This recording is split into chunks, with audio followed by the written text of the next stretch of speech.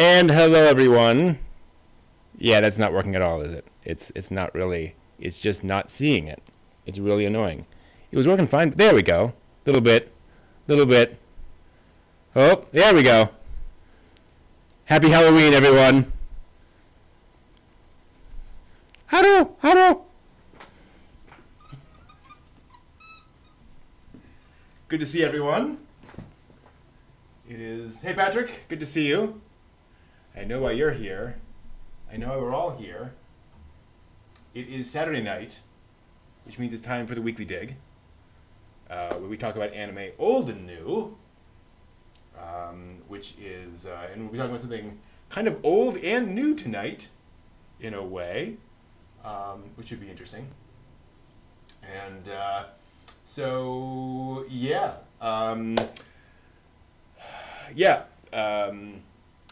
I'm Brent. Took me a while to get there. I'm Brent, and these are my fantastic co-hosts, John. Say hi, John. And Steve. Say hi, Steve. Here we are. So yeah, let us start tonight by analyzing an anime movie we all watched this week, namely Evangelion 2.22, You Cannot Advance. Now, as mentioned before, we've all had some experience with Evangelion before. So we're all coming to this with some exposure to the TV series. And some of us have seen the rebuild movies before, some have not. Let's just kind of jump in here. So, as we recall, the first movie is basically episodes like 1 through 8 of the first series. And this movie is not that. I can't think of a single element of this movie that goes the way it went in the TV series. I think they change everything. Because we start, yeah. Mm-hmm.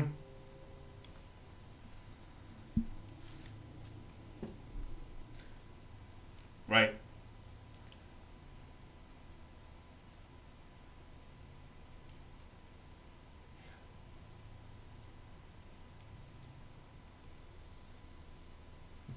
When do they slap Shinji?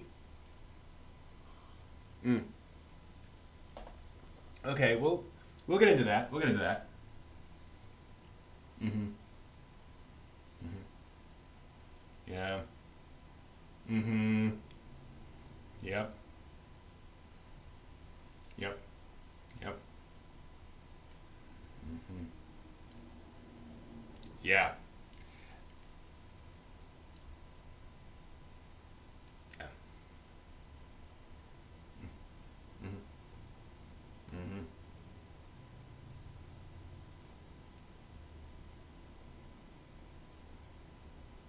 Sure. Yep. Yep.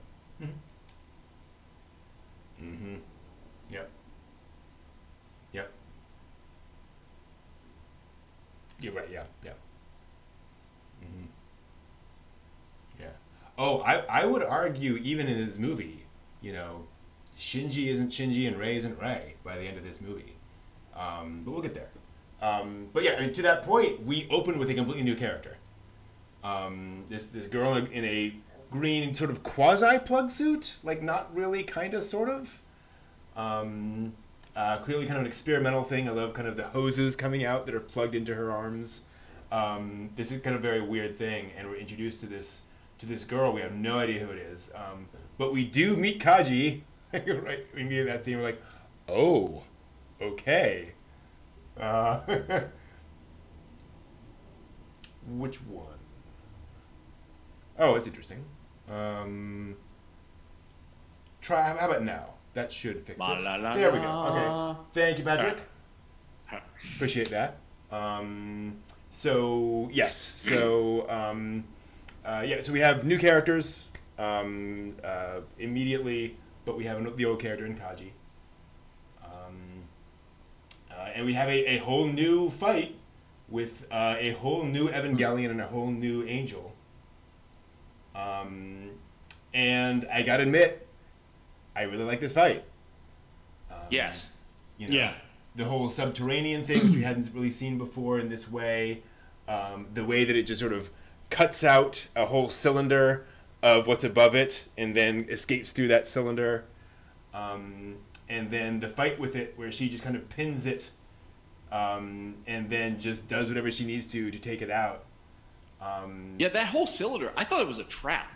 It's like I've seen this before. I watched 1, 2, and 3, Okay, or yep. 1.1, 2.2, 3.3, whatever. And it's like it always gets to that point where it's like I totally forgot it cut the cylinder because you don't really. It just it just, like it that just suddenly cylinder comes just down. sort of happens. And I was just Yeah. like, wow, that's a really elaborate way to trap whatever is trying to get out. Like you have like a pitfall kind of thing. It's like clonk, you're gonna squash it. I'm like, oh no, this thing's like super crazy. Like there's not we've got 7 minutes until level 27 and the armor's penetrated. No, this thing is like instantaneously it's already cut the plug and it's ready to go. Like oh wow, this is like a different kind of angel from the ones we saw. Right. Which is a great way of raising the stakes. Oh yeah. Yeah. Because it's Nerve also really almost didn't make it in 1.11 while that thing's like tunneling down. It's like if this thing had been there, yeah, it would have been instantaneously terrible. Yep. Yeah, it's a great way to bring about the whole concept of like the Vatican Treaty and like how every country is limited to whatever, and it's what each country makes. Yeah. In terms of an Evangelion unit, and this was the American version, right? I think so. And it's just the way that in that subterranean fight was great. I thought it was just going to be like, oh, she's shooting down the tunnel to get out, and that's how they do the thing. No, they're fighting inside the tunnel, and it's this wonderful chaotic movement, and then it just stops, and like everyone else is saying, oh, cylinder time. Also, the kinetic motion. I've never really gotten a sense of like when you see Asuka or Shinji or Rei like running in an EVA unit. It's like you never get that same kind of sense of kinetic like energy involved. So because it's a Godzilla movie, right? Like it's Ultraman, right? So it feels like in this fight, you get a sense of that kinetic motion because like the pilot jams on the brakes and it's like, oh no, it's stop, turn around. No, it's like down like the hallway. It's like, oh, the thing went that way. And I'm like, oh wow, thank you. Yep. Because these things are like tens of tons of machine and parts and stuff. You don't just stop on a dime, turn around. It's like, yes, you actually do have time where you drag it to a stop and then go the other direction. Like, Patrick was saying it is a European EVA, I think. Okay.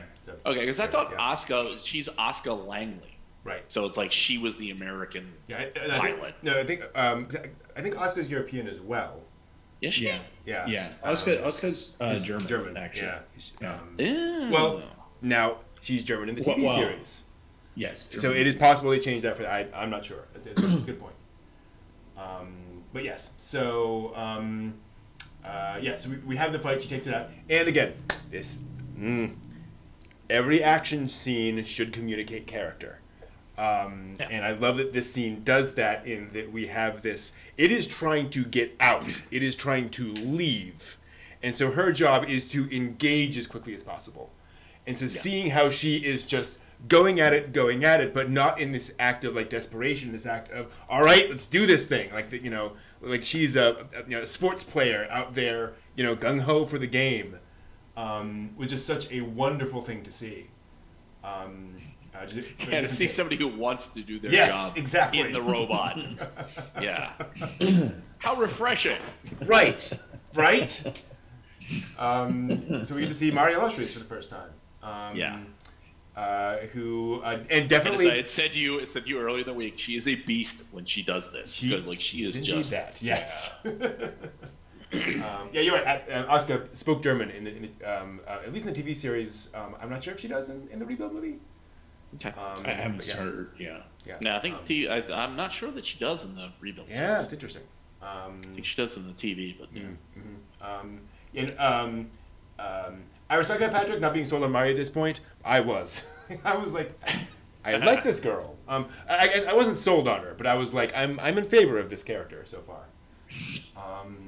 Well, she was a completely different thing than what if you watch the old TV series, you watch this, completely different. She is engaged. This is what she wants to do. She even tells you as she's doing the thing that, hey, I'm doing the thing because I want to be here and I want to kick the crap out of this thing, and she's going all out. And that's the other part of it, is that she is pushing this machine to its limits, and there is nobody, by the way, back at HQ going, do this, do that. Right. They Good just point. let her go. They're just like, okay, we got the little berserker girl. We're going to put her in here and just let her go. Just let her do her thing. Yep. And then off she goes. And I like how they ended the fight when her plug evacuates. She's sitting there. Kaji says the one thing and she says almost the same thing. But, it's a shame we're using kids as pawns. And she's just like, I'm loving my job so much. It's a shame that I'm using men as adults as pawns so I can go out and kill angels. And it's just like, well, okay. Yeah. Shinji would not say that. Absolutely. Rei would not say that. No. So they're definitely doing something different with Mari. She is absolutely, well, I would say she's not nonchalant. I would say she is free-spirited, maybe. I get the feeling that she has come to peace with what she's doing. She clearly recognizes the danger that she might die, but she's like, that's part of the job. Like, this is what we have to do.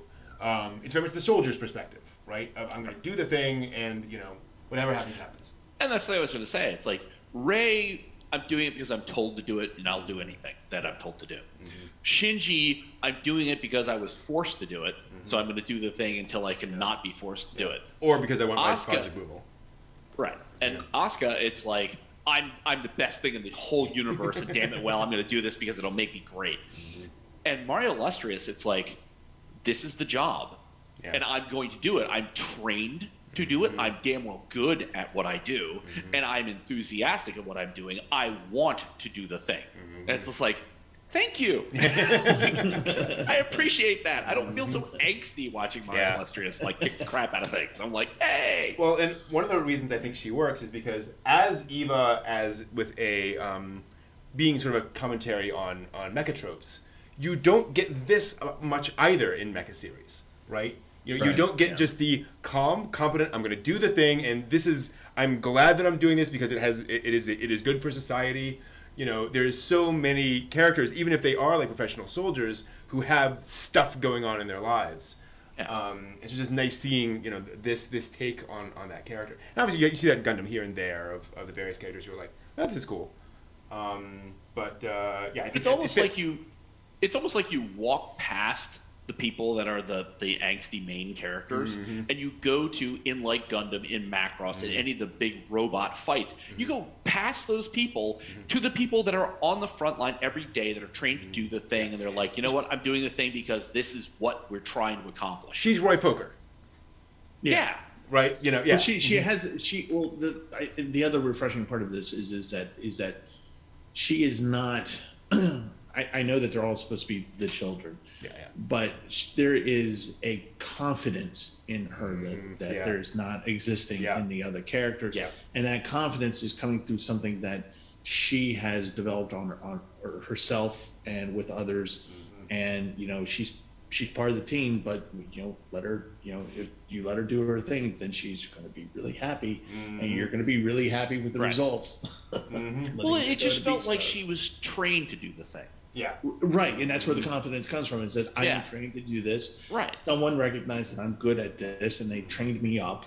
Yep. And now I'm confident. Versus like Gendo is like, hey, Shinji, you just got off the train. Good seeing you, kid. Get in the machine. I mean, like, that's kind of not the way you operate, like, really important equipment. Just push some buttons and do stuff. You'll be fine.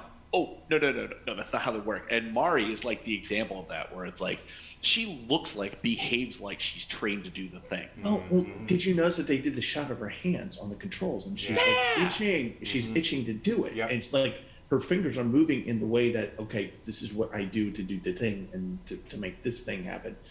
come on, let's go. Which is kind of like a callback to Shinji in the simulator, where he's like, look totally. and fire, look and fire, look and fire. Mari is the example of, I think, what happens when you have somebody who's trained up to do and they're ready to do it? Like the finger memory, the muscle memory is there.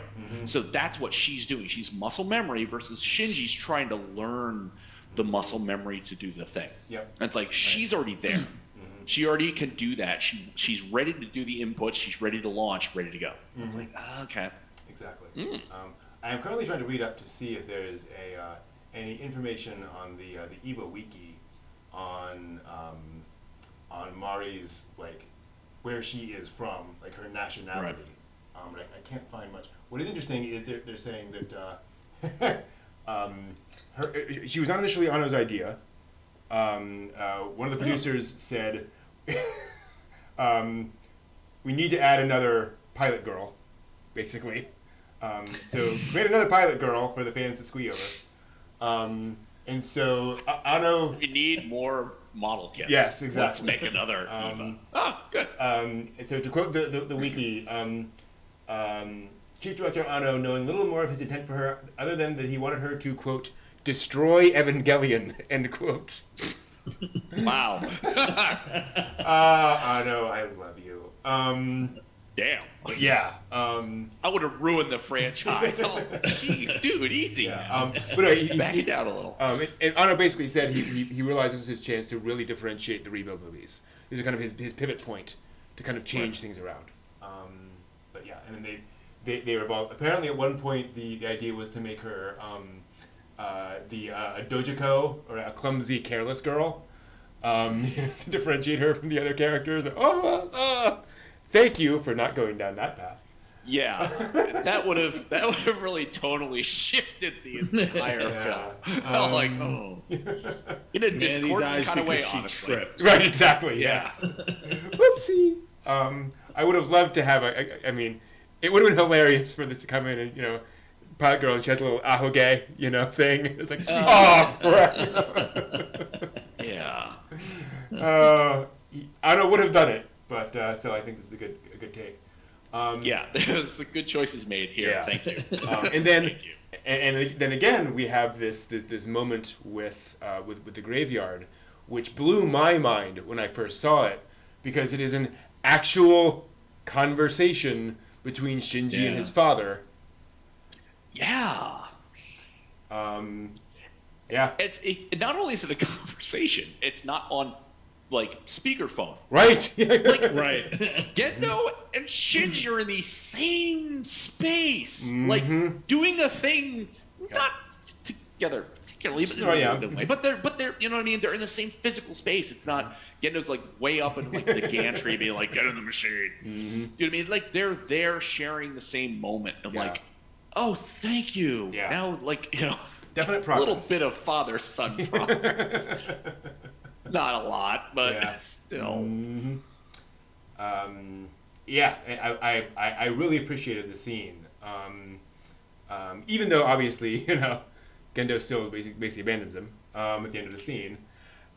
But again, progress. Okay, we're moving. Yeah, they're at least in the same place. Yeah, come on, physically in the same place. They talk. They have this interesting conversation where Shinji goes, "So you really? I heard that you threw all Mom's stuff away. Yeah. You really did do that." He's like, "Yup." And that's when I was just like, "Oh, what am I in for?" Because this is clearly foreshadowing. Like this is new territory for me. Okay. So so clearly there's, if you watch the series, then you know what's going to happen. Yeah. So I'm going, okay, there's going to be a tie into that, whatever that's going to be. But I thought that was what was interesting at the end of it, when they're just kind of gonna, have that little, Shinji's just like, "Hey, thank you for being here." He's being, it's a sad moment, but he's happy that he's sharing this sad moment with his dad. But when the two of them say goodbye, relatively speaking, because I think Gendo goes, "Okay, I'm done here." Turns around and walks towards the airplane thing, or the jump ship, whatever the hell it is. And Shinji, what's interesting is that Rei is in the ship, is in the airship, So there's Gendo going towards Rei, and there's Shinji going towards Masato. And it's just like going, can we have any more of a divorce allegory thing? The kids are split up, and it's just like, all this kind of thing going on. Absolutely. She's mine, he's yours, kind of a thing. But both of them, like Masato is keeping her respective distance, and Rei's keeping her respective distance from what's going on. It should also be pointed out in this scene that, like, Gendo says, "I'm leaving," he walks off. Shinji goes, "Father," and Gendo stops and turns around. And, waits for Shinji to say something, which he would not have done in episode 1, I don't think. No. It's like, wow, okay. But yeah, I completely agree. And I remember when the VTOL lifts off, and I'm like, so Shinji's going to walk back to Nerve? Like, right, yes. Yes, because walking's too good for that pump. Right,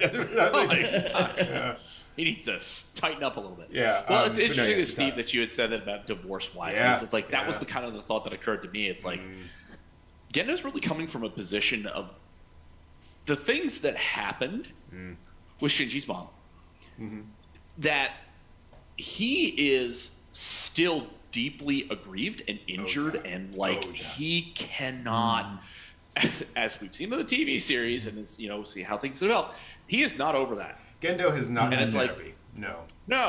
So one of the things that he's done to self-therapy is, like, surprisingly, he's not drinking a lot. That we know. That we haven't seen yet. But he's gotten rid of everything. Everything that could possibly remind him, that make him sad, make him think of things. Like, no, he's like entirely eliminated that, and then turned all of his except for one glaring thing. Well, you try and resurrect some things, exactly. But he's turned all of that, sadness, all of that frustration, all of that everything into this very narrow channel, and his love for Rei. Yes. So his pure it's love for Rei. Fatherly. No. Yeah. No. Stop. Just no. No. Just Don't. Just. I just a little. Yeah. Yeah. Yeah. He kept something kind of important. Exactly, Pat. Right there. There's one very large thing he kept. Exactly. Yeah. But it's like, that was the thing that I thought too, Steve, is like, he just swept everything away. Shinji's like upset by the idea, but it's like, no, I mean, Gendo's not thinking of you, Shinji, as his son, like, with his wife. He's thinking of his relationship with his partner, who is gone. Yeah. So he is doing what he can to sweep away things that will remind him of that, so he can focus on her not being gone. Yeah. You know what I mean? Yep. So it's like, it's that very interesting thing where it's like, because Shinji's not had that closure. Yeah. We don't have any kind of indication that, how is Shinji informed? Shinji in movie 1 says it's been like 3 years. Yeah. You know what I mean? So we know there's been a separation in time. It's like, so we don't know what's going on. What does Shinji know that Gendo has done in the intervening time? All we can see is, like, he shows up, his dad says, get in the machine, and then Shinji finds out, like, you got rid of everything of Mom's? It's like, he doesn't know the path that Gendo has taken to get to this moment. Yeah. And he has no idea the way this is going to come out in the end. Like, oh, baby. So this scene, and I'm thinking of this, and in a way it's funny, and in a way it's not. I'm thinking of this as we're talking about this, and then there's the realization that Gendo, I don't think sleeps, and I'm being serious. I don't think he really. Yeah. There's no downtime. To quote Henry Rollins, downtime leads to introspection. Introspection is bad. What can I do to most massively F myself up? Right. It's part of his Rollins spoken word. And it seems like Gendo is like coasting on like cocaine and amphetamines and just going. Because you never see the guy sleep. He's in space at one point. Yeah. Just like, okay, where did we go? Yeah. How did that? Wait a minute. Yeah. I was just like, wait a minute, whoa. We missed the entire launch sequence. How the hell did you get there? The wings of Hones. Yeah. But I mean, that's part of, how he's taken his grief and he's channeled it in such a way that it's like, all barriers are gone. You know, I mean, no holds barred. The man is just desperately moving forward. So no sleep. Yeah, that wouldn't surprise me if you said like, oh, he cat naps, because every single moment is entirely focused on what is going on. Shinji be damned, Asuka be damned. You know, to some degree, Rei be damned, because it's about getting to his goal. You could argue that. I was just gonna say it's the magic of Gendo Akari. You could argue that the first movie is about loss and kind of abuse, while the second movie is about dealing with loss and abuse and kind of moving past it. Yeah. Or attempting to, perhaps. Channeling it. It's a good point, Patrick. In a disturbing way. Well, you think about End of Evangelion, and some of the scenes in there, and that absolutely feels like the actions of a sleep-deprived man. Yeah. Right? And as you say, like some of the later stuff, it would make sense. So Shinji attempts to go home, but is interrupted by an angel attack, and the arrival, the much heralded arrival, because as soon as this happens, I think all the fans, all they need to see are the red legs, and I'm sure all of the audiences in Japan just erupted at the arrival. The let's be honest, absurd arrival. Yeah. Of Asuka. But again, she does not land on a battleship, right? This is not the same entrance she had in the TV series. She's just coming in and taking this thing out from the air. And this is what I mean, and this is what I had said before. It's like how many issues having watched the TV series, all this other stuff. It's like I was very pleased the way that they went in the second film, because it gave me so much more. Like I loved watching that air fleet come in. I loved watching the airdrop. I loved watching all this stuff in a way that took me away from being like, oh, Shinji's a punk and Gendo's a real jackass and I don't like these people. And it's like, okay, shut up, me. Just enjoy the fact that this is like an incredible piece of action going on here. And it's incredibly rendered. I'm like, yeah, there we go. Now I'm really on board. Like, hooray. So I have to say that particular angel design is thus far my favorite. Really? Yeah. It's freaky. It is. It's a clock, but it's freaky. To me, it's one of the what are those? The dunking birds? Yes. Yeah. Oh, okay. Yeah. For me, it was like a clock, and I kept thinking of the Doomsday Clock. That's what I was about to say. It's like it's the countdown to 0 for Doomsday for mankind. Yeah. But of course, Asuka can't help taking it out. Of course.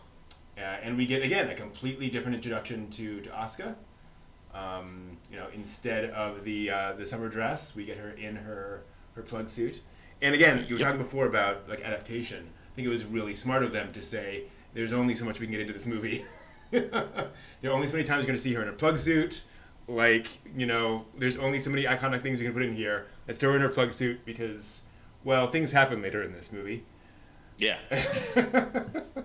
Yes, they do. They do. Woo! Indeed, do they. But still, absolutely Asuka, and doing all the awesome stuff. Oh, yeah. Although I do miss the drawing down of the pants scene. Right. That always got me. That will give me a chuckle every single time. Definitely classic. But again, I think an effective way of introducing the character, both in terms of awesome moment, but also just enough of her to recognize, okay, yep, that's the personality is still there. Yeah. I love how she sweet kicks. She's living the dream we all have. And then, of course, we Kaji showing up, and I think you do a more effective job here. I think Kaji in the TV series, I wouldn't say more effective, but they take a different tack here, I think, where in the TV series, Kaji is just kind of a character. He's just another character in Eva, and then later on you find out, oh, he has all of this, backstory and all of this, double life type of stuff. And he's much more sinister this time around. From the beginning, okay, this is a guy we should not trust who has his own agenda. And I think that again, it works for a movie where you have to compress the time. Well, and but for the movie itself, the way he is, it's almost like he's more nuanced. It's you know what I mean, like where it's like he's sinister, but if you watch the TV series, it's like he's not just a sort of a flat character. Like there's reasoning behind things, and you're sort of digging around. Hey, let's go out to the garden, and hey, let's do stuff, and hey, how things are going, and I'm just kind of schmoozy, and it's like, no, he's nuanced in a way that you're like, wow, okay, you're not just like protagonist, assistant D, and then you'll make this next thing happen. It's like, no, you're genuinely an interesting kind of character, because it's like, how do you fit into all this, and what exactly do you know? And it's like that makes him another element to this, where it's like, thank you, now I've got something else to look at and something else to be like, this is in the series. In the series, he shows up. You realize that he, fairly quickly, you realize that he's an agent. That he is working towards Nerve's goal, we think, in the series. Yeah, Seal's goal. But you never really know that until a certain point in the series. Here, you're right off the bat. He's just like, okay, you guys are fighting this thing, and I'm off. See you later. Bye-bye. This is my cue to leave. And you're just like, wait, what are you doing? Yeah. So you immediately know something's different. Yeah. Then he shows up, and then he lets slip that he knows who Shinji is, and that kind of thing. He's just like, gotcha. And they're just like he and his friends, so Shinji and his friends are just sitting there going, who the hell is this guy? And he shows up with Gendo with the thing, and then you're just like, oh, this is a guy. This is somebody. This is somebody, and you still don't have enough to put together just yet, but you know that there's something underlying. And the way he acts, you're just like, oh, you are. Oh, okay. There's something interesting going on. Patrick is saying in chat that he feels Kaji is way less creepy in the movie. It's an interesting take, because you do have much more time in the TV series to see all the different sides of him and all the different kind of thing. I think your imagination can run a lot more wild in the TV series about what his agenda might be and so forth and so on. Whereas in the movie, I think he feels more like an agent in a spy movie. Secret agent man. Yeah, exactly. That's exactly it. Yeah. Which I think, again, it feels more nuanced. It's like it clicks in on the things that help you sort of address who he is and how he knows things, and it makes you interested in the character more. It's not just a vehicle that's just plugged in at various points. It's like I'm curious now about his character genuinely. And the watermelon patch scene actually means more. Yeah. Means a lot more to me in this than it did in the series. In the series, it was just kind of like, oh, we're going to talk about this serious subject, and then we're going to go into a different direction to be funny. This is, he's at the end of it, he's just like, I can't do this. You got to do it. Yeah. I mean, it's a much better window into his mind than you get in the TV series. And then Shinji and Asuka, living together. Which is the point at which I think the movie takes a turn. This is a much funnier movie than 1.0. There's a lot of straight up cartoony reactions in this movie. Which again, I really appreciate it, because I think there's space for it. There's reason for it.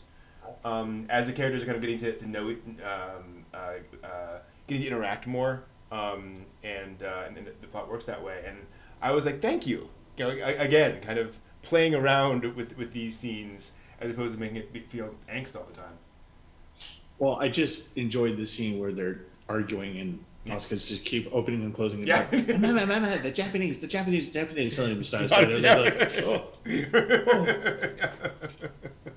Well, it does make me wonder for the cartoony sort of like lightning, whether there was like generally, storyboarded out, and it was really heavy, and like people sat down and be like, oh, really, this is going to be like something that's going to be really tough for people to sit through an hour plus on, and be like, we need to do something to like let them come up for a breath of air. I don't know. Like there was a lot of comedy at this stage in the TV series too. Like dropping the pants. So I think it might have been just they were like, it could have been sort of meeting halfway, where they were like, there's comedy in the original, so it works, and this could be really serious and dramatic. So let's make sure that we punch that up, so that it doesn't get that bad, so to speak. Certainly possible. Yeah, as I say, because if you had removed it worked fine for the TV series, and I expected that out of it. You know, no offense, but I mean, I expected that out of the TV series. You're gonna have some goofy stuff happening. Yep. But you know, going back and looking at this, be like, if you had removed that, this is just like a crushing weight of a film to watch. It's like you need something in there. It's like, okay, so they brought that over from the TV series to be like, that's fine, but it's like, you know, somebody had to have been like, let's just keep going with that thing because I think it's better. Perhaps. Can't say. We also get, and this scene makes me laugh every time, Asuka discovering Pen for the first time. Yes. And the gag just with like the, Shinji. Yep, the gag with the can and the little straw. Yeah, I love this. It's like, really? And I think they just reused the exact same animation. Like, I think it's just literally just the same movement of the hand from the can, and just a different thing in the background. It's like it's cute. I completely agree, Patrick. The one thing missing from this movie is the dance sequence. The synchronization of Shinji and Asuka and that whole sequence, I think, was really well done. And again, obviously cut for time, but I think it I was waiting for that in the movie, and when it didn't happen, I was like, oh, you know. But yeah, we get a bit more with the characters. Yeah, Pen just exists. Well, Pen's God.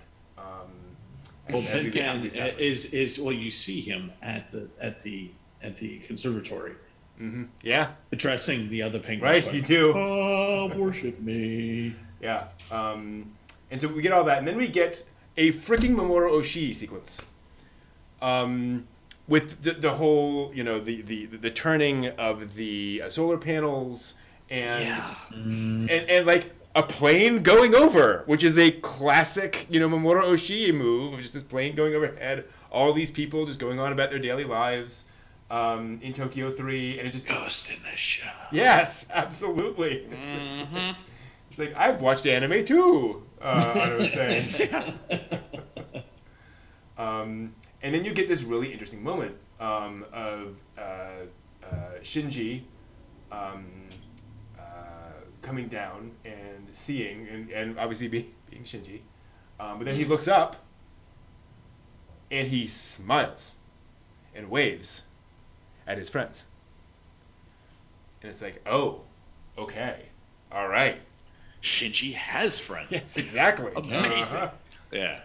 And we definitely get that sense of normality. And the reason I bring this up is because in the TV series, one of my, I wouldn't say complaints, but one of the unfortunate sort of things that happened is that Shinji does get to a better place in that, like, the middle third of the TV series. He's pretty stable. But that's the exact same point that Asuka comes in, and it becomes sort of the Asuka show for like 7 episodes. And so you don't really see much of Shinji for that period until things happen, and Shinji has it has to take out the other Eva, and he plunges back into depression again. And so I appreciate that the movie we get a bit of that. We do get a bit of, okay, Shinji's starting to come out of his shell. He's starting to kind of get there. He's getting a normal life. He's hanging out with his friends. Although his friend who, like, you know, kicked the tar and feather out of him for injuring his little sister, but if you can't love the people that hurt you, what can you do? Wait. We'll get there as well. Kiss with the fist. Yeah, exactly. Yeah. And so and then he loves his daddy, doesn't he? Yeah. And then to your point, Gendo in space. Although it does give us two really great images. Mm-hmm. It gives us the image of the thing on the moon. Yep. Mm-hmm. Yeah. That god awful monstrosity. Yep. Mm-hmm. And then when they say it's terrible what they did to the Earth, and you see it. Yeah. I don't think we see that in the series. Mm-hmm. And you see it, you're just like, okay, yeah. Well, we have this abstract knowledge that the angels are coming in. Something bad happened. Something bad happened. Oh, it's that. Yep. Mm-hmm. Oh, the whole. Oh, yeah. Okay. Mm-hmm. So, you know, the whole thing is this like red hole. And Yeah, it's just can't like, find it, but yeah. Yeah. okay. The ship that Gendo and his buddy are on. Yeah. God, it Why reminds does me that so much of remind me Gundam. from like a 1960s? There's a Space, 1960s. no, it reminds 1999. you it's 99. Yep, yeah, that is. 1999. Okay, thank you. Yeah, it is, I was like, it is I very know much, that ship. Yep. No, Why? yep. I'm like, Yep. okay, Space Yep. 1999. Thank Because you. again, Anno is a nerd. I had a friend who had a die-cast model. of that nice. ship. And I was like, I actually had that. I had the thing. that was if, cool. if you want a plastic model, apparently they made a lot of them back in the day, and they did not sell. So if you go on eBay, you will find many of those models for sale now. Oh, that's sad. Yeah. Yeah, you look at like sci-fi models, plastic models on eBay. That's like half of them. It's kind of sad. Oh, jeez. But yeah, then we go to the aquarium, classic school field trip. Yes. And Who doesn't love an aquarium? I again, the sequence does make me laugh every time. Of all of them taking all of the the various baths, all of them flailing, and That always was hilarious. Ray in the background just sort of standing there, Yeah. Yeah, I'm used to this. And everyone else is just like, I'm Decontamination. dying. I'm dying. Which is nice to see at like this point. They address the red water. Yeah, You exactly. know what I mean? It's like, thank you. If rather than just like starting out, be like, oh yeah, Tokyo Bay, it's all red, and moving on. Be like, Yep. oh, why? What the hell's going on here? And it's like they actually address that. They actually discuss, like, oh yeah, all these species they can't survive in that. I'm like, thank you. I really was curious to know. Yep. It was kind of interesting for me to see like how in this universe the kids immediately don't know what they're looking at. Yeah. What's that thing with the shell on its back? Yeah, and yeah, it just looks like this. Oh, I think it's called a turtle. I'm like, it's a freaking turtle. Of course it is. But You guys don't have like mutual Omahas or I anything like know, that? right? What's wrong with you people? It's all destroyed. And again, to that point, the scene communicates world building. It's also an important character moment for Rey. The idea that she can only survive. But it's also a moment of symbolism of what are the children but trapped in this little box, can't go anywhere except in Nerve HQ. Basically, that's where they are as well. And so I think it works well symbolically in the film too. And we get a fun little moment with all the characters hanging around having their lunch in the aquarium. And yeah, just again, nice scene. Yeah, there we go. We cut back to space. I forgot, and there we see the hole in the earth. Big red angry hole. Yeah, I'm trying to remember what else. Oh, and then we get the Nausicaa moment as well with Misato getting saved. Just straight up Nausicaa, the whole pencil sketchy thing. And then we get the next angel, where they all have to work together. And again, this is one of those things where this basically replaces some of the stuff in the TV series of synchronization and so forth. Yeah. But I think it works really nicely as this sense of we have this really desperate thing and we need all three of you to do this thing all at once. And Asuka doesn't want to because she's Asuka. But She can do it on her own. She can do it on- She's yeah. fully capable. Fully capable, exactly. And then here's where I think we get the first, like, actual hint where Shinji goes, sitting in the Unit 1 feels like mom, and it feels like Rey. I was like, you're perceptive, Shinji. This is why Gendo threw all the pictures away because he doesn't want you to. Oh god, it's just horrible. Yeah. But again, it's one of those. That is a great way for your audience, if you haven't seen any of this before, to go, why the hell would he say that? What a weird thing. It's like, no, he's right. Yeah, and for everybody else to be like, oh, Creepsville, no. Yep. Let's not go. Oh, we have to go there, don't we? Oh, we do. I also appreciated, and again, just as an animation geek, when all the three Evas start, and they're all in these running positions, Shinji starts off, and he starts off a little slow. Asuka slips, and Rei just moves efficiently. Just this straight line the entire time. Good, thinking it through. And then it comes in, and again, Shinji's getting there. Like he's one who gets there, and he's like, "All right, Masato, do the thing." She does the thing, and like there's clearly now a simpatico thing between him and Masato, and Shinji is just focused. It's really great to see. And sure enough, they do the thing despite the pain, despite everything else. And it's just a really to me this is a classic Evangelion, Evangelion versus Angel scene, sequence.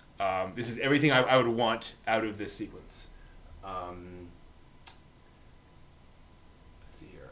If Rei is a clone of his mom, why is her hair blue? That's a good question. I've never heard the answer to that. Yeah. Could be a cloning thing. I don't know. Because we have to have some difference. We just all just go no yes. and just turn everything off. Because it looks better in a model. Gendo thought her hair would look better blue. Yeah. And then again, another shocker. Goodness. Yep. As Good Gendo, job. Gendo does the thing. He literally calls Shinji and goes, "Good job." And it's like, wow. Because I remember watching this and going, that's awesome. He's manipulating him again. Yep. He's telling Shinji exactly what he wants to hear. Yeah. And it's like, oh, how genuine is this? I don't know. Hey, as long as it keeps Shinji and the robot, that's all that matters. Right. I'm sure Shinji's happy. As we found out, that is a foolproof plan. Yeah. But we'll get there. Set of arms and legs is better than nothing, right? Right. Dummy plugs don't work so good in the end. No, actually. And we get a little scene between Asuka and Shinji, which is, I'll admit, this is one of the scenes that for me didn't work too well. When Asuka comes in and lays down next to Shinji, and they have a little talk. It just didn't feel very Asuka to me. No. Especially, in panties and a shirt. Just felt a little like, really? She'd do that? But it serves the purpose of having them talk out a little bit about what they're doing. I could have lived with that with them, something noise in the kitchen, and Shinji gets up and goes in. She's just sitting down having a glass of water or something. Right, and they have the same conversation. Mm-hmm, yeah. And, it's like this felt like edging little fan servicey. Oh, it is 100% fan service. There's no question. Yeah, where it's because the conversation can occur without that scene. Mm-hmm. Yeah, that's fine. Hey, however you get people in the theater, right? That's right. fine. And this is not the first or the last time that we see. Yes. Yeah. Well, Rei putting on her plug suit. Right. Mm-hmm. Anybody who's putting on a plug suit. Yep. Mario Illustrious putting on a plug suit. Oh, that fits very nicely. Stop doing that. And I really like the visual storytelling here, where we see Shinji all throughout the movie looking across the classroom at Rei. Because it's something they did in the TV series, but in the movie they repeat it, and they repeat it several more times. You're like, why are they doing this so often? And then we see Shinji preparing meals. And I remember at the time, something in the back of my brain said there's something odd about this shot of the meals. And I couldn't figure out what it was. And then I realized now it's too many meals. It's like, why is he preparing 4 meals? That doesn't make sense. And then, of course, you realize he made one for Rei. Yep. And brought it over. And what a sweet, sweet thing for him to do. Well, it's interesting because his experience with her living space is bloody gauze, stark and institutional environment, and medication. Yep. It's there wasn't anything particularly homey or real, like the synthetic kind of stuff that she's ingesting all the time. Yep. It's like, oh, so he's done something like, hey, have some real actual food. Yeah. Hey, here's something that doesn't remind you of the Saw movies. Right. Yeah. It's not cup noodle, which you're used to, I'm sure, but here, have a real meal. By the way, it's actually just next to me right now. Rey doesn't eat. Like literally, we never see her eat. And later on, doesn't she take in some of the miso soup though? No, she can. I mean, she is able to consume food, but we never see her show her. Yeah, she never eats at a meal. And when she is with Gendo later on, she has pills on her plate. Yeah. And I was like, oh, as a clone, I wonder if that's a thing. That she can't like ingest full meals, really. That's interesting. Yeah, I don't know. She's living the Jetsons life. Yeah, exactly. Like, here you go. Here's that pill, that pill, that pill. Yep. So we get Masato and Kaji, and here's Masato and Kaji arc. And then I'm trying to remember. Then we get and now we start finding out more about Rey, and we see Rey in the actual Bacta tank. With Gendo. We're like, oh, okay, gotcha. Now we know. By the way, and let's just get this out of the out of the way. Naked wearing a collar. Not subtle. Let's just put it out there. It's just a heart monitor. Yeah, around her neck. exactly. Right. That's all. Mm-hmm. It's simple. Totally. It's not showing submission to Gendo's Not at all. plan. Right. But to that point, this is where it starts to change. This is where it starts to fall apart for Gendo. Because this is where Rey starts to act on her own. Yeah. And he's like, I want to do the thing. And Gendo goes, no, I can't. And then he sees Yui. And I love that he gets like 90% through the scene, sees it, and goes, like, damn it. Yeah, okay, I can do that. Well, when she's in the tank, the submission tank, and he goes, I would like to have dinner with you tonight. I think I actually had a visceral response to that. I was just like, oh, come on. Really? Can't we just cut to the scene? But I know, Steve. You would have preferred if even and wear this dress and these shoes. Be like, oh, I would God. have been like, no. Oh, jeez. Well, better than saying don't wear anything at all. I mean, come on. Stop it. Fair enough, Brent. Fair enough.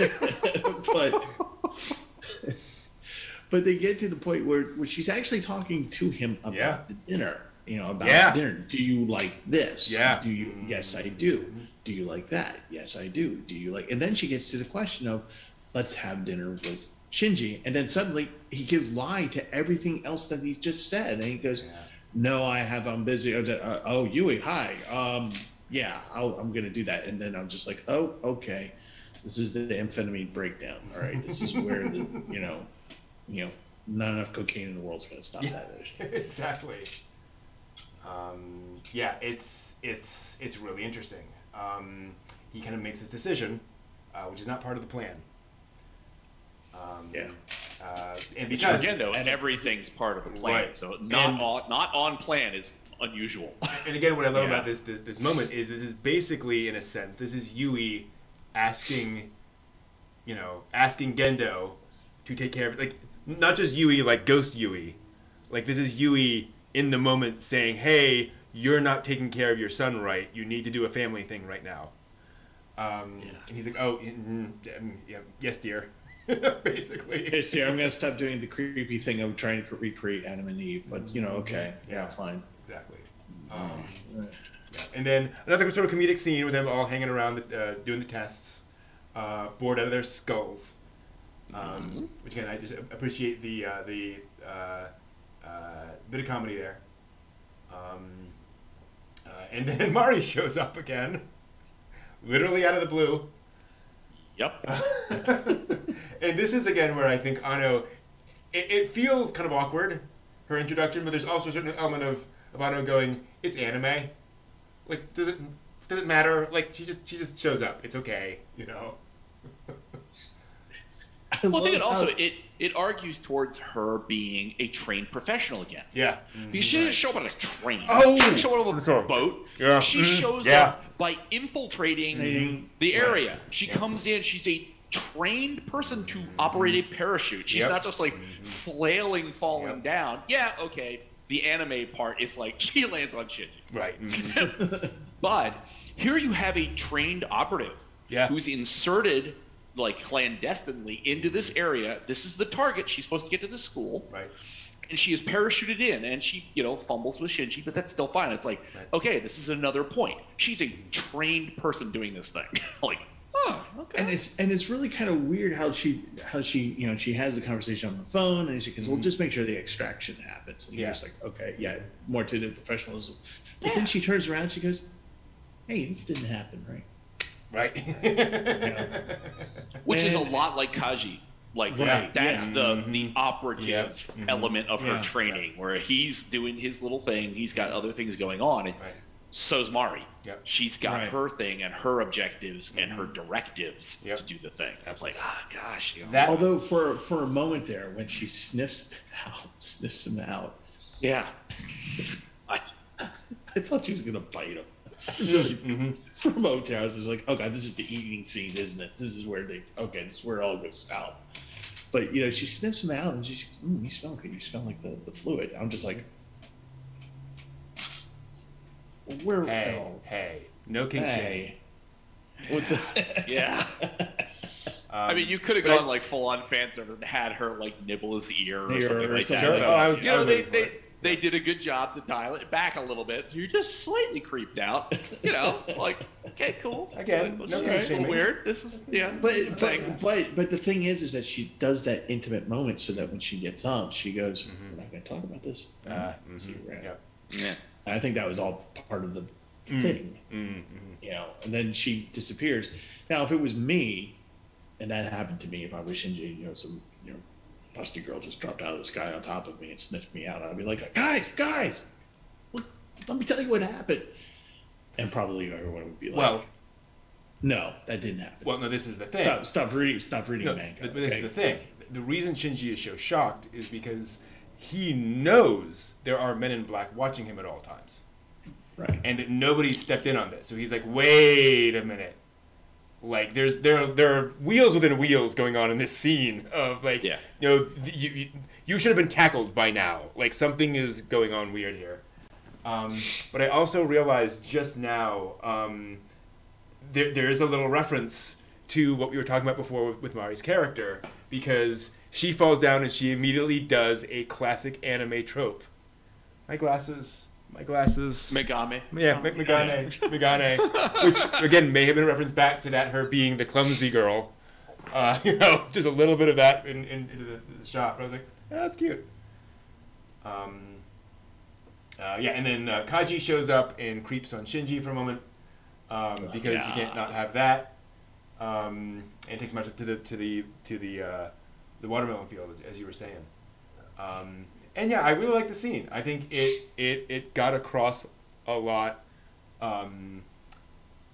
in that very Kaji way, where he's playing a long game, and this is all very deliberate, but he is also not a psychopath entirely.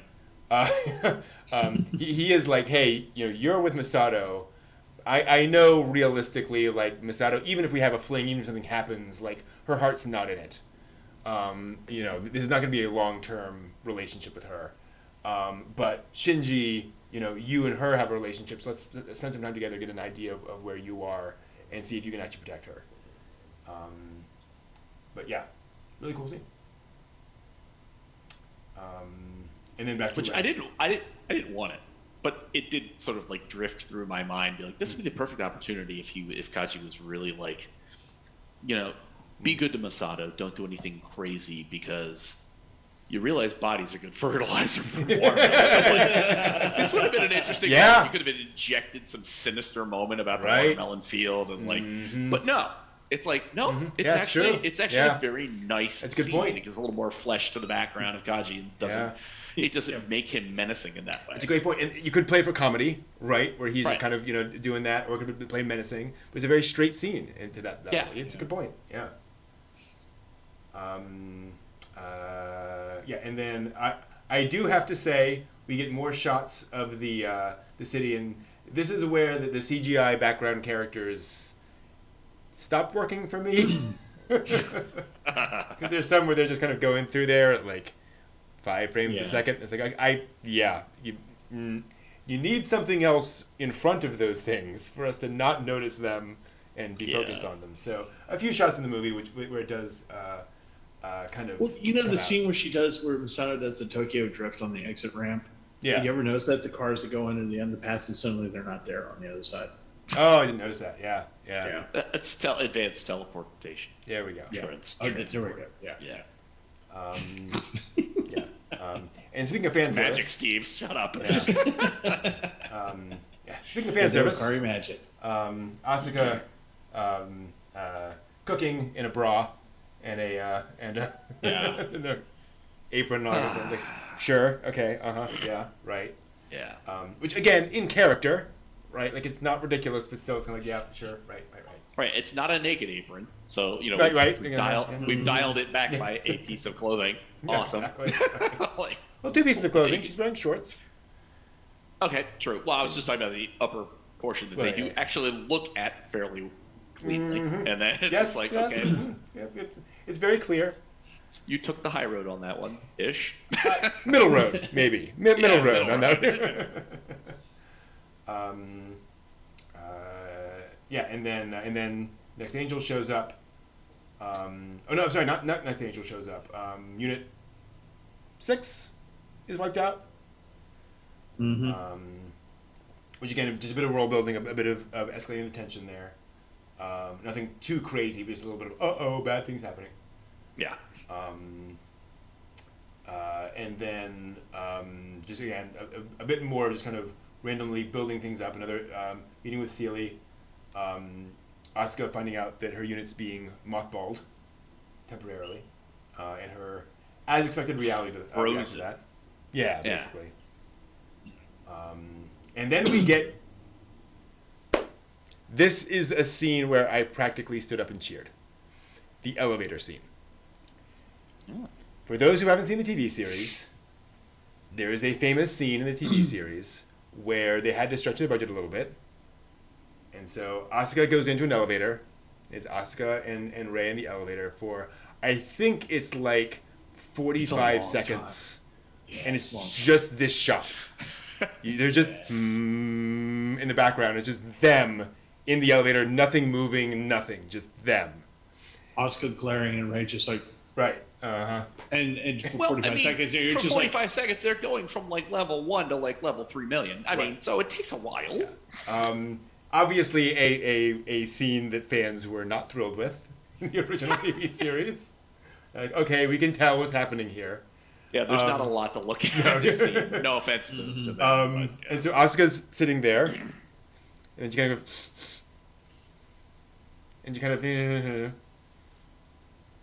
and then she turns on Rei. And I love Ano playing with the audience a little bit of going, I could do it. I could totally do this. I could totally just hang totally tick you off. Here's another 45 seconds of you just going, Exactly. But then you have, the conversation where suddenly Rei fights back, like verbally. And if you recall in the original TV series, Asuka slaps Rei. Yeah. She just whack. And this time, no. Rei grabs the arm, and we get the lovely symbolism. And I'll see if I can find it. Yeah. Of all the bandages on Rei's fingers. Yeah. And how much she is working at this. And how much effort she is putting in that Asuka is not. And I love that Asuka knows it. It is not lost on Asuka at all that she thinks she's hot, but really? Yeah. Yeah. But yeah, just great sort of inversion of that scene, which is an important character moment. Let's see here. I remember yeah, and then the Masato Kaji scene, which is just kind of a thing. To me, this felt like a little bit of a wasted scene. The two of them, like it establishes who they are and what's going on and so forth, but we don't really move anywhere with it, which felt unfortunate. Yeah. Like I was waiting for the gunshot. Right? Yeah. Waiting for something. I love the ambiance. It's a beautiful scene, but it just kind of feels like okay. We're just padding out the time for the film. That's Kinda, all, just yeah. trying to hit that critical time. Yeah. And then Ray calls Asuka and thanks her. Okay, movement, action. That's good. And then I'm trying to remember. Yeah, and then we have Asuka suiting up, and again, what a scene. Because we get a couple things going on here. A, those of us who've known the TV series, we know what's going to happen next. Yeah. And we know this is not the character that's supposed to be here doing this. And we're like, are they can't. They can't do that. That's not what's going to happen. So what's going to happen? Here, happen. All right. You have Asuka finally having an actual conversation with somebody. And having a conversation that she actually, like, opens up a little bit about and starts to feel a little bit better about and starts to become a normal person about. And you have her, like, deliberately call out how absurdly fan servicey these pug suits are. Yeah. Because, and again, I remember when like that visual was revealed on the internet, and the internet was like, really? Like this must be like Sadamoto playing around with us. Like you don't actually put that in the movie, right? And she's it's there. Yeah. And here it is. Yeah. And I love her line, like, what pervert designed this suit? It's like, Yeah. well, So the lead up on when they're bringing the Ava in, Yeah. the new Ava in, and I'm sorry, this is going to be such an obscure reference for some people. As they're bringing it in, I actually really did have the song "Suicide is Painless" going through my head as because they have from Ash because in the movie Ash the movie, which started the series, they actually have a character who wants to die, and so they mock him. They give him a mocktail to say that he died, and then they fly him through a helicopter, and he's just doing that. Okay. He's being flown around, and then the song "Suicide is Painless" is playing underneath it. Wow. So here you have this Ava in the cross-like, Christ-like figure, nailed to the cross, whatever, being transferred, and the song "Suicide is Painless" going through my head. And then, like you said, you have all this stuff that's coming up, and Asuka's having a real conversation, and Misato's going, "You're going to have all these wonderful new experiences," and that's when I go, "No, you're not. Yeah. No, you're not. You're wearing a red shirt. No, you're not." Yep. Yep. Exactly. And just the buildup of all this, and then the fact that and Asuka sits in and she's all content and she's like, I feel like a new lease on life, basically. And you're like, oh no, we're gonna do it. Flag. Exactly. Yeah. No. Wow. And I so appreciate deeply the fact that she climbs in, she has this weird psychedelic experience, and we cut away. And we never see Asuka from that point on through the rest of the sequence. We have no idea what's going on in there. There's no screams. There's no nothing. Like, thank you for not traumatizing us with that, with what she's going through in there. As it goes berserker. And everyone realizes what's going on. And then of course we have the classic thing, and this plays out pretty much like the TV series, as I recall, where he sees it coming. It's even pretty much the same music. He realizes what he has to do, so they engage the dummy plug system, and it as he is kind of dying, and take it out. switch it over. Gendo makes the decision that we got to switch it over. And here's the thing.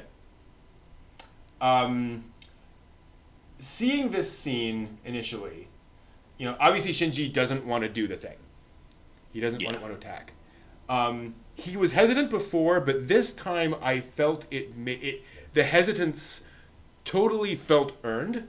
It wasn't like I am frozen up. It was like I am deeply uncomfortable with doing this. Like, he was willing to fight, but it didn't feel like him running away or him being whatever. Right. He was just like, morally, I am not ready for this. And then just things happen faster than he could kind of react to it. Yeah. So to me, that worked for this sequence. And then, of course, they have to do the double plug system. And it does its thing as it goes berserker and goes all bestial and basically consumes the other Eva.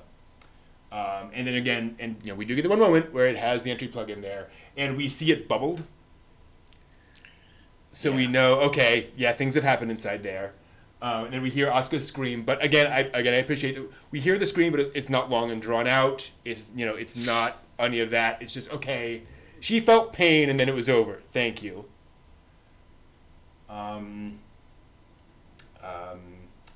And then we cut back to everything going on, and Shinji is going flipping insane.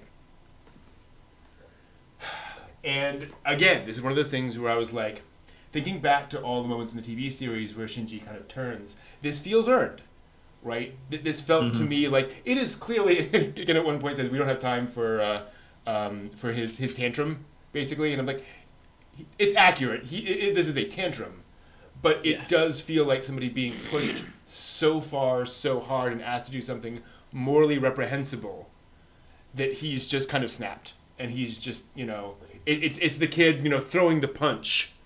At his dad's stomach or something. Just the ball of rage is like, how could you, ask me to do this?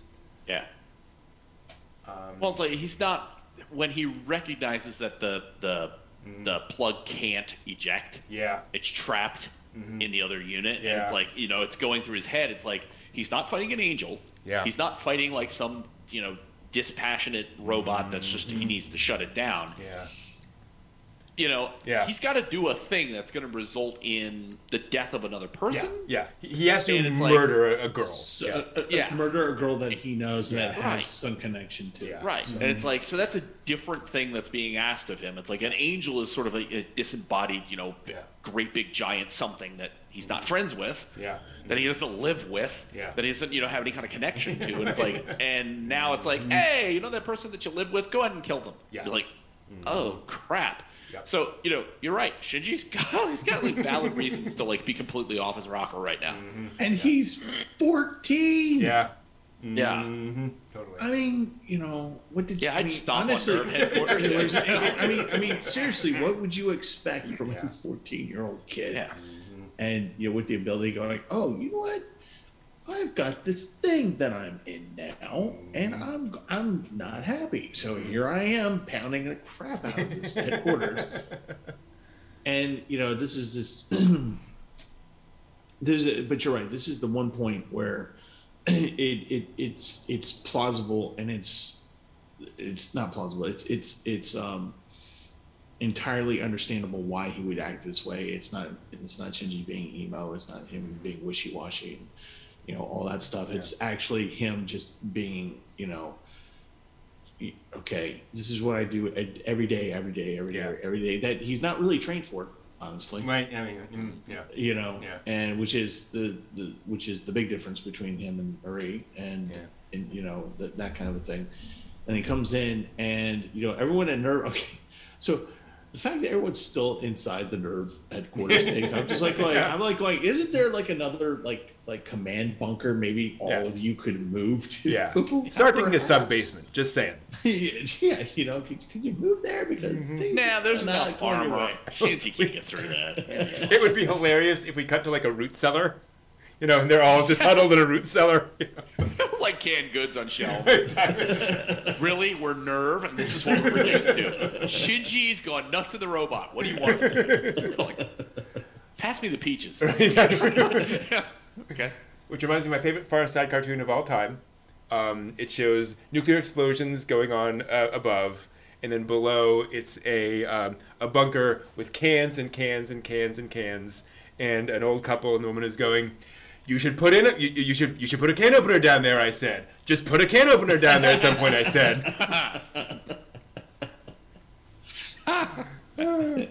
Anyway, which is why when Shinji then refuses to pilot this time, again thinking back, I was like, this is so different than what happened before. Right.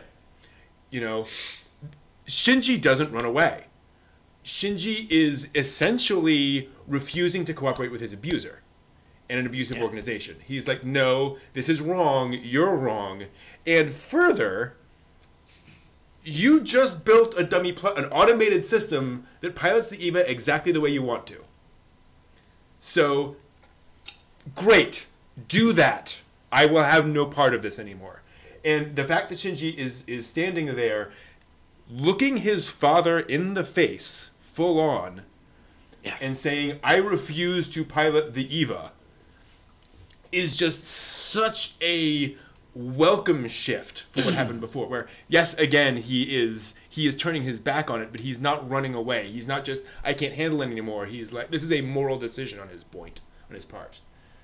Which I just really appreciated. Well, you're seeing Shinji's progression from being a 14-year-old kid to being a man. Yeah. You know what I mean? Because of unusual circumstances. Rather. By any term. You know, it's unusual. Yep. And he's adulting into this. Yeah. Unnaturally, unexpectedly. Right. And this moment, it's like he's not looking up at Gendo from below and trying to be like, love me, daddy, love me, daddy. You're so far away from me. He's still far away from Gendo, but he's on the same level as Gendo, and he's addressing him in a more adult form of, I object morally and conditionally to this, unconditionally to this thing. Yeah. And it's like, wow, that's quite a maneuver to come to the same level. Like, here's the thing: is that it scared the crap out of Gendo. Yeah.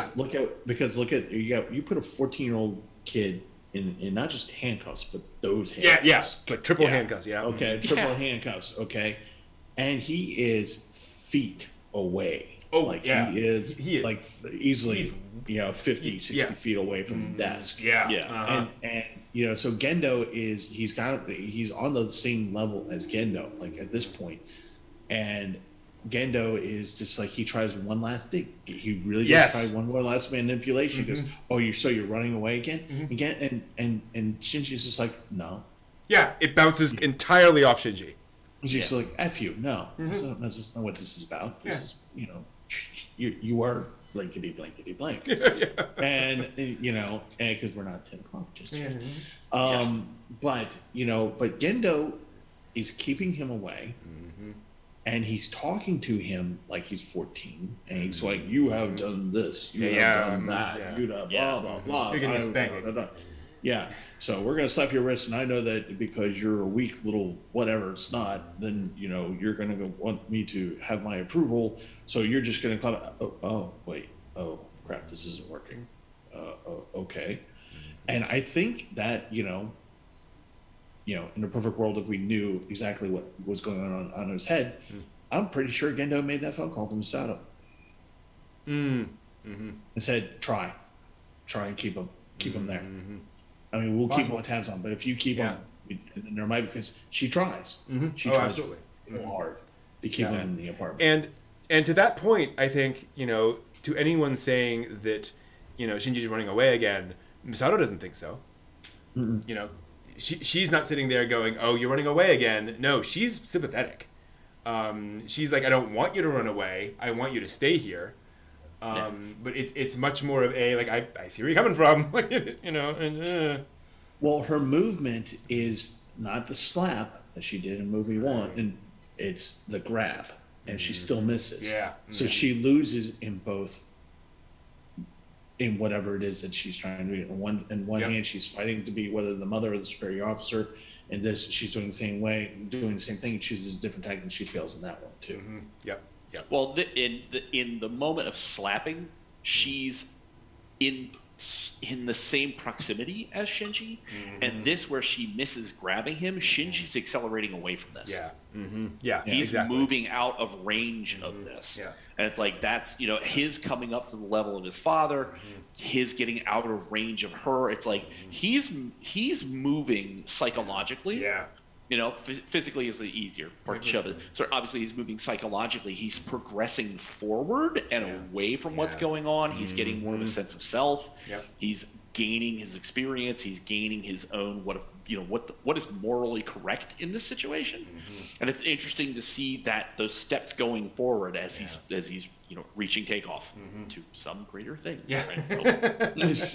Into space. At this point, literally at this point, he's at the Gen X moment where we all want to see the world burn. And he's just like he just like, because he's in the bunker, right? And everyone's being told to get out of the bunker, and he's just like, why? Just effing do it. It's what's so interesting to me about this movie is I guess this is where I felt like, Anno's fixing Evangelion. Right, it felt like these are all of the things that we complained about, or that folks would complain about in the original series, where he's like, no, now I can actually figure out how to justify all these actions. So when he does these things, you're like, oh yeah, no, I buy it. Like I'm with Shinji now. Totally. And again, from Shinji's perspective, he's like, you're part of the system. Like I can't be part of this because you are part of this abusive system that is doing all this, and just know. And again, the fact that he's not making a secret of it, right? Like he is packing his bags, taking his things, leaving. And then which again, it's another moment when he was walking out the door. It was like I half expected him to put on a helmet and there to be like a swing right off the helmet top. You're like, you think you're really gonna go anywhere, Shinji? Really? I mean, Gendo's gonna let this tantrum kind of thing because of the way he is. He's gonna let you have just enough rope. That you feel like you've done something, and then he's just gonna yank the chain back. Right? So you're like, but go Shinji, go. Right. Well, it's the important psychological thing, right? Is that Shinji is setting boundaries for himself. He is finally saying, I don't agree with this, and so it may not be the perfect decision, but I need to distance myself from the abuse, right? And at least just not be part of that, which is again a very healthy thing. It's like, other people might get hurt by the abuser, but I at least need the distance to be able to make the next step. And then next angel attack, and boy, things accelerate in here. Woo! I did not expect in movie 2 to see Tokyo 3 just crumble at the beginning of a fight. All the buildings come down, and this thing just starts annihilating things. And so they call out, and again, you got to think about all the different things Anno was thinking about. Where imagine, Anno going into an EVA fan club and saying, "So the new girl goes out in Asuka's Evangelion," and seeing everyone go, "No, right? How dare you? How dare you?" Rage! Exactly. Rage against the dying of the light. Totally. And she does so, and she, boy, what a great sequence of her just doing everything she can against this thing. And I particularly appreciate Mari, to that soldier point, her situational awareness, where she's thrown and she's and she sees the thing coming in, dodges out of the way of that thing. She's always aware there's an enemy out there that she has to react to. And then she, she becomes the beast. They kick ass beast. Kick ass, absolutely. Yeah. And I just love this imagery of her and this idea that, you know,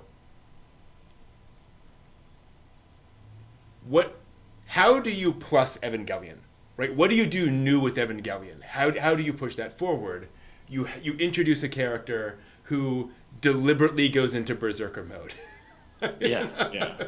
Like, what a great idea. So release the limiters and just go. Yep. Like, well, cool. You know, it's, and this is the mythos of the Evangelion units, where all of a sudden everyone's just like, and Ava can do that? And I'm like, well, you built that. Yeah. So you should Yeah. have some idea. You're part of the command center, and these rods that are spiking out, and she's going berserker mode, and there's this secret code.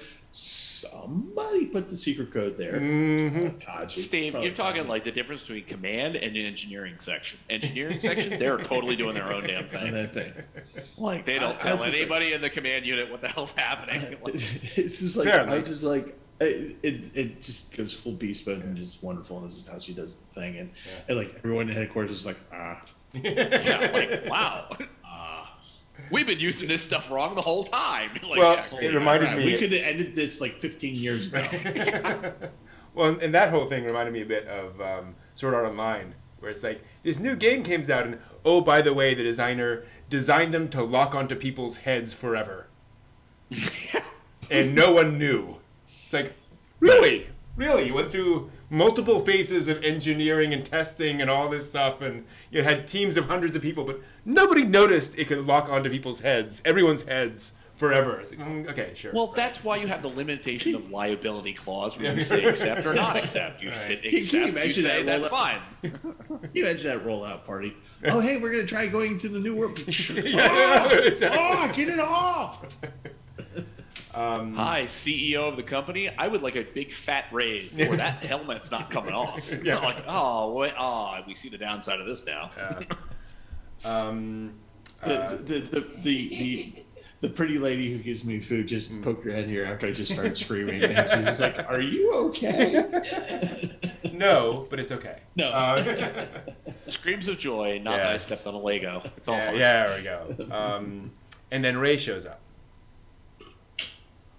Yeah. And again, what a wonderful bit of not character building necessarily, but sort of plot building of the idea that, you know, now Ray's ready to go, and she does this. Why? So Shinji doesn't have to. Where something that the maternal instinct is switching on for reasons. But then just kind of just the general of, no, I see how much Shinji doesn't want to do this. And so I can do the thing, and that's, again, she sees herself as the tool. But the difference in her facial expression is much more proactive. Absolutely, yes. Yeah. So there's emotion on her other face. times, Absolutely. Other times that you've seen her that she's just operating the machine. It's like, no, now she's like, oh hell no, we're doing the thing. Absolutely. Like, wow, that's a Ray that's kind of unexpected. It's like, did you take the blue pills this morning with your other pills or something? It's got you more personality going on here. Well, you know, this is finally her just being, you know, making her own decisions, making her own, you know, whatever. And I being just love being a person who can manhandle a megaton warhead. And again, I just have to amaze myself at HQ. Going, wait a minute, that's not a gun. No, it's a megaton warhead. It's just handling it of like so many 100 kilotons. Wouldn't somebody somewhere have said, Ray just got into Unit 2 and or Unit whatever and Unit 0, and she grabbed one of the nukes. Don't you think that would have been transmitted somewhere along the way? Again, engineering? Because otherwise, Command, you know, as Brendan said, they'd be in the root cellar right now like, oh, she's got like a super megaton missile, and she's going to detonate it right over us. We're all dead. Like, oh, boy. But they do the thing, and again, Mari in beast mode, and I love the two of them working together. And again, it's one of those things where it's one of the reasons that I found this movie just so much more enjoyable, because Mari and Rey have no problem working together. Yeah. And it's just, we have to do the thing. We do the thing. No angst, no problems. Just do the thing, which is great. Yeah, no Asuka insulting Shinji, no Shinji, doubting what he was doing or being at least hesitant. Yeah, it's like, nope, they're doing the thing. Nope, absolutely. And then Rey actually literally saves Mari, throws her clear of the blast, which I don't think I noticed the first time around. I was like, oh wow, she thought that through. Yeah. Yeah, and then very anime moment. Let's be honest, extraordinarily anime moment of Shinji in the shelter, sitting there, and then what should happen to blast through the door? With the head of Unit 2. Yeah. All right, sure, fine. That just happens. He just sits there, staring at it like. Well, and that's the thing, and again, it's where Shinji before had been, let's be honest, kind of suicidally depressed, and I think this is one of those points where he's like, to your point, John. I think he's kind of like, or to your point, if so what, I think Shinji has very much made peace with the fact that he is likely going to die in this shelter, and that is and that is a reasonable outcome at this point. He doesn't want it, but it could very well happen. And so you think when this angel strikes, when you start seeing Tokyo 3 cascading down, it's like there is a shot in there where everybody's standing on the street staring upwards. Yeah. Where it's like, okay, well, presumably, Shinji's sitting in this shelter and he's fully aware of the fact that tens, if not hundreds of thousands of people just died above him and around him. Yeah. So it's like, you can kind of appreciate his, as Steve had said, the Gen Z thing where it's like, yeah, screw it. Yeah. Good point. Absolutely. And then Mari pulls him out. And I love how what Mari does here is, it is understandably motivated, where she's kind of it's no fun to be locked away. I'm not going to leave you in here. I'm going to bring you out. But in bringing him out, it shows him what's happened. And it shows him the devastation and all that, and it shows him, oh no, because I wasn't here, all this happened. And then Anno just twists the knife by the very next image. Unit 0. Off at the legs. Yeah. And just the horror of that moment. Along with all of the monochromatic lighting of this scene, where Evangelion is so good about color, and now just everything is so drab and so lifeless. And it's definitely one of the lowest points of the movie. And so Shinji starts to run. And you get again one of the scenes where I basically jumped out of my chair when Shinji runs in, and we go back to 20 minutes into the TV series, where he's on the platform looking up, and he says, "I am Shinji Ikari, the pilot of Unit 1, Evangelion Unit 1." I'm getting a little verklempt with saying that, because it's thank God, right? What a wonderful, turnaround, what a wonderful shift in everything, to have this moment mirroring that moment, and to have Shinji go, no, I choose because I want to protect them. Not because you manipulated me into this, because I haven't seen you for the last, 2 hours. Yeah. This is my choice. Well, it's when he left Misato, and she tries to give him his recorder, his ASMR recording, and he doesn't take it. Yeah. It's like he's slowly but surely casting things off. He locks himself in the box. Yep. But, very obviously and evidently, Eva intrudes on that box. Yeah. He is cast aside the stuff that helps him to escape, and he is, Eva has broken into the box and reminded him of what he has got to do to protect the things and the people that are important. And it's beyond Daddy. Yep. It's about Rey, it's about Asuka, it's about Misato, it's about the people that are in his life, and that the bits and pieces that have sort of fallen away, resulting in him in the box, the way that it's broken in has broken him open to have that moment where I am Shinji Ikari, I am the pilot. And it's like, cool. Now you just need like about 10,000 hours worth of training so you can use this thing, right? But talk to Mari. She'll be fine to like get you up to speed. It'll be good. Absolutely, I'm sure. She'll put you in beast mode.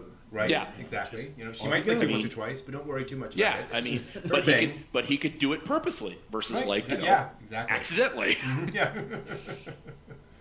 And then this is where so then he does the thing, and and it's a wonderful for me. This whole sequence and fight sequence has been wonderful, and it continues to be wonderful, except for the song that I don't think was appropriate for this. Oh, I love the song. I love the song. Yeah, I think it's appropriate maybe for something else. I recognize its utility, but through this thing, I mean, when I watch it, I was like, oh God, this song, okay. And going through it, and I feel that there could have been something different. But yeah, sure, fair. Yeah. I didn't even notice the song. I was watching the action happening. I'm like, oh crap, things are really going down. Wow, cool. But when he's doing it and things starting metaphysical, and he's reaching for Rey, and it's this, and then you start having all the other secondary characters talking, and saying, okay, this is the realization of this thing, and some of them are like, what's going on, and other ones are Riska is basically, oh yeah, this is the end of the world that we've all been working for, and Gendo is just like the human instrumentality project. And I'm just like going, so we're gonna put more holes in the world, and so it's all this is happening, and you have the wonderful moment of him having Rey and Rey being allowed to be herself being rescued. Put all thoughts aside about all the implications of that. Right. Yeah. Sure. Yeah. And just revel in the moment that Shinji actually saved somebody. Yeah. Absolutely. He actually saved somebody. Like it's not just like some abstract idea on protecting the city or blah blah blah blah blah blah. Yeah. Saving you. Yeah. Doing it. Doing it. Absolutely. Doing it. Yeah. Here I am. I'm doing it. I'm doing the thing. Again, another. If you all, I'm doing this. Yeah. This is for me another one of those. Holy smokes! They are very deliberately sending a message about Shinji's personality now. That no, he is a hero now. Yeah. Very deliberately. Well, to say he's in his, however that form he is, he's rescuing her. Yeah. Whatever metaphysical things are happening around the world in that moment, at that time. Yeah. He is physically looking like he's pounding his way into there, like just trying to break through, regardless of the pain, regardless of the obstacles that are going on. He is breaking through this to do the heroic thing, to do the right thing, what he considers to be the correct and moral thing. Yeah, absolutely. And it's like, wow, Shinji, that not to, be me, but wow, Shinji, good job. You grew a pair. Right? Good job. Yeah. Way to go. Absolutely.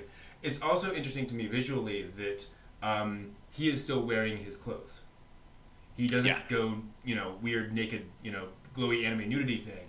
It's still very much Shinji, right? This is not Shinji in an abstract sense, or in a pure sense. This is Shinji as he is as a normal human being doing this, which I really appreciated.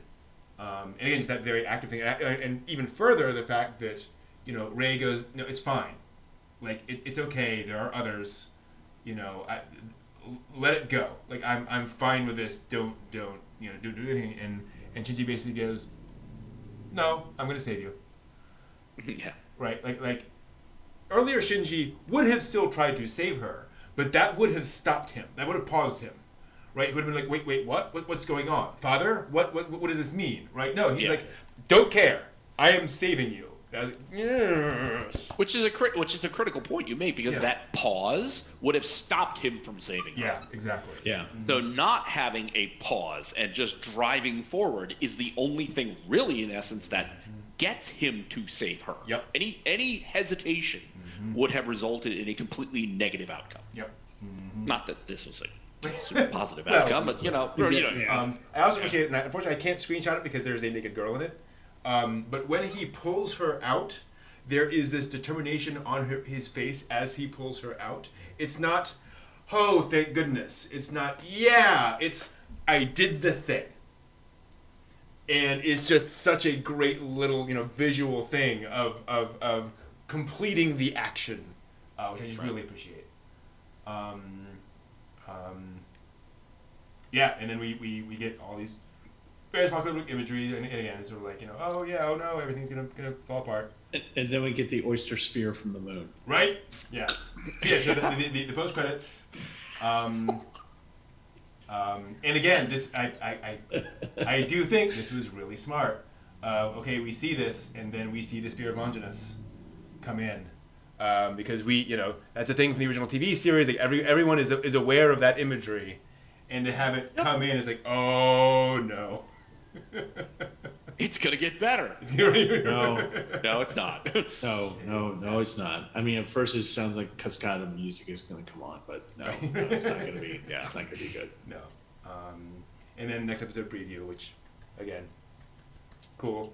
Well, you know what they did different this time, I think, is that they went through part of it, the ending of it, and then they went through, I think, some part of the credits, and then they showed him on the moon saying, "I'm coming for you, Shinji," basically. That was earlier in the movie.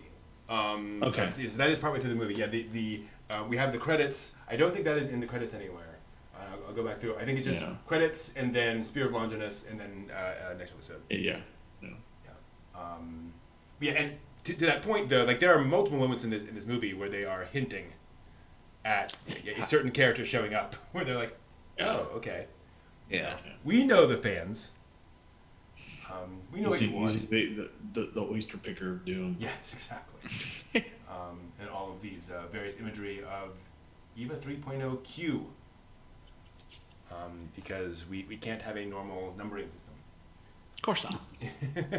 Besides, at the end of number 2, we're all just like, right. It's also, I think, again, very smart. One of the things that they do is we get all this imagery, and I think it was brilliant for the very last image of this is Asuka with the eye patch. Yep.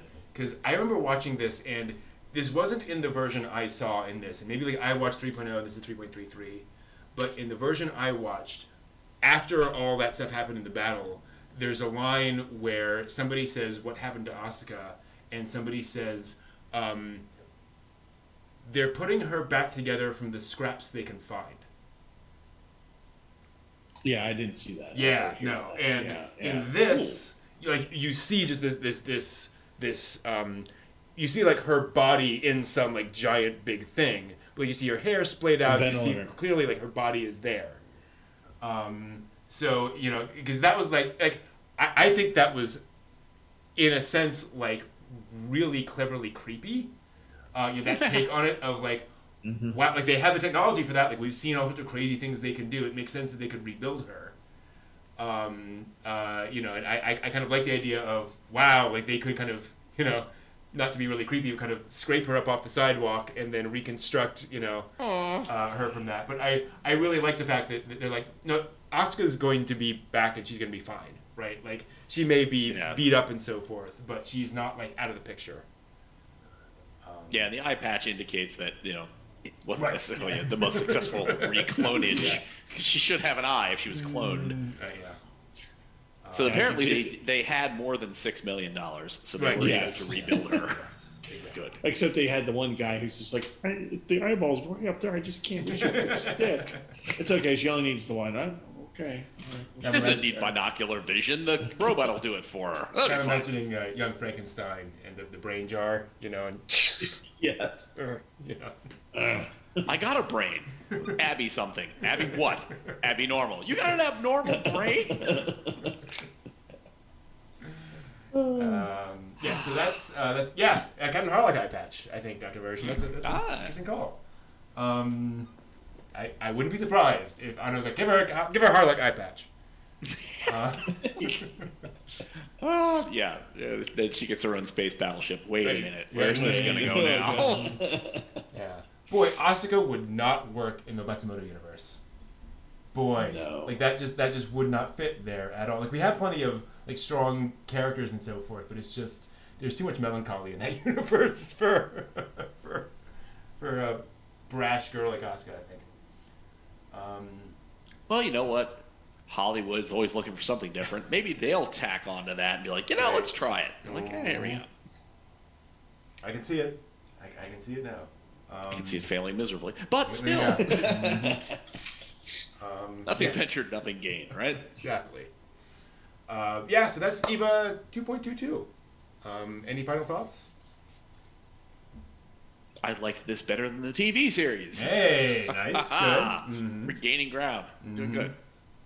I'm actually still processing it. Okay, fair. And not in a bad way or not in a good way. I'm just still, processing it, and I enjoyed all the combat scenes. I really enjoyed it, and the world building and all that, and including the Oyster Toothpick of Doom. I mean, I'm sorry, I'm just going to be focused on that because it's just a wonderful little instrument, and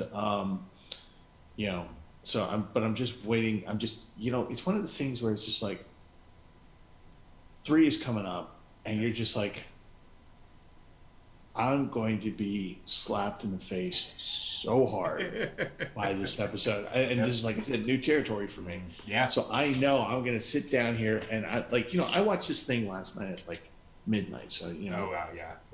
So I stay up late sometimes. Yeah. So I don't think I'm going to do that with 3. I think I'm going to need, I think I'm going to need some drinking time because, I'm actually kind of dreading the next episode. Okay. Oh, you should.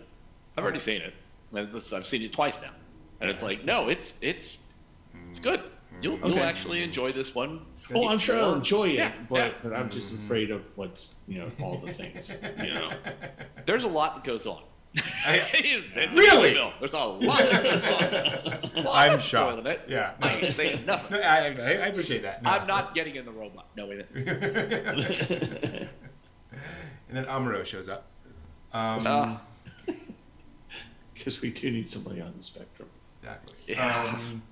And that's the interesting thing about this movie too. I think is that you're at the end of the movie and like, where are they gonna go? Like where? It's not where can they go from here, but it's like they have gone so far beyond the TV series at this point. They're like, okay, I have no expectation of anything kind of remotely like the TV series at this point. So that it is fresh ground, which is very exciting. Yeah, which is why I liked the getting into 2, getting into 3, because it's like, the path with the TV show, I'm like, I'm going to strangle Shinji. I'm going to strangle him. And even movie 1, I'm like, I'm going to strangle Shinji. I'm going to strangle him. And then by 2, it's like, okay, hey, here we go. And then 3, I'm like, thank you. Nice. Now I enjoy this. This is good. Well, enjoy it.